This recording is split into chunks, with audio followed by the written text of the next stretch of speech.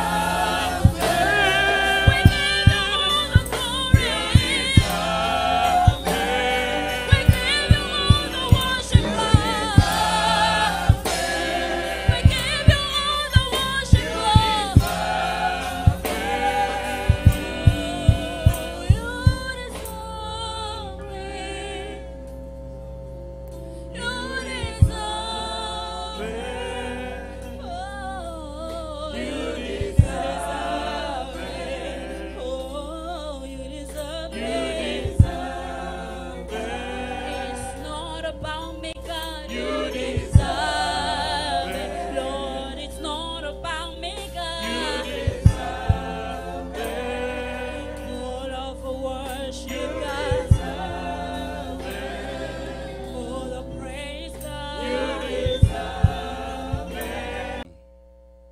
There is a family that we are going to receive this morning before the Lord.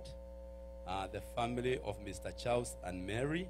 I'm going to request you to come to the front together with the family that brought you in, the family of the Joroges. So let's put our hands together as we receive this family in the house of the Lord. These are people who have made up their mind and they have said, we want to join this mountain and we want to be worshiping here. And we have picked this as our mountain of worship.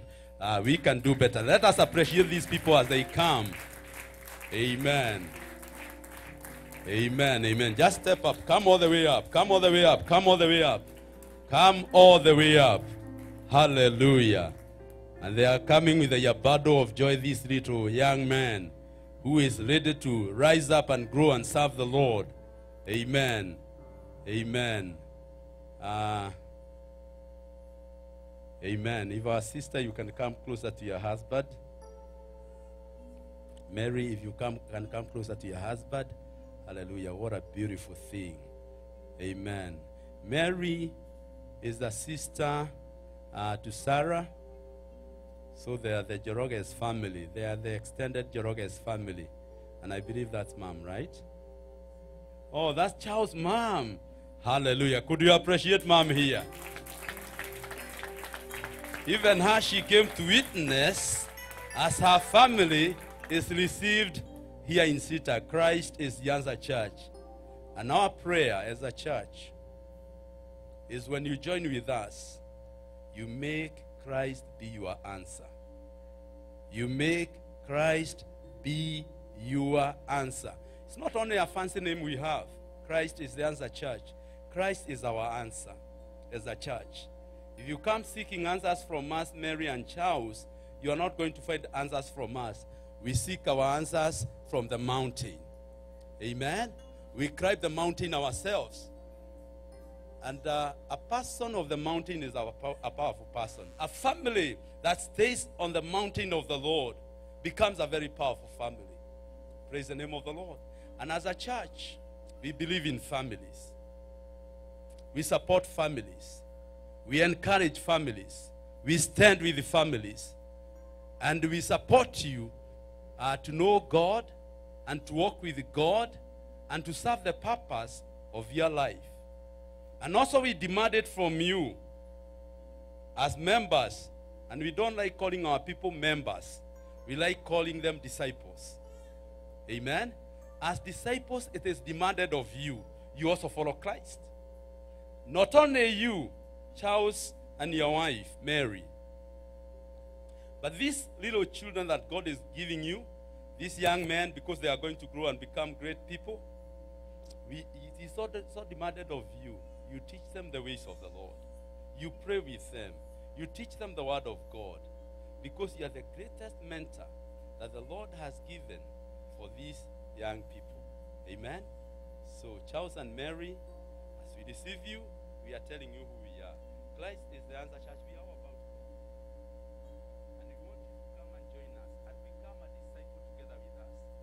Number one, to disciple our families. Number two, to disciple these people of God. And you'll be accountable to us, and we are going to be accountable to you. Amen? One thing we promise is that we are going to support you.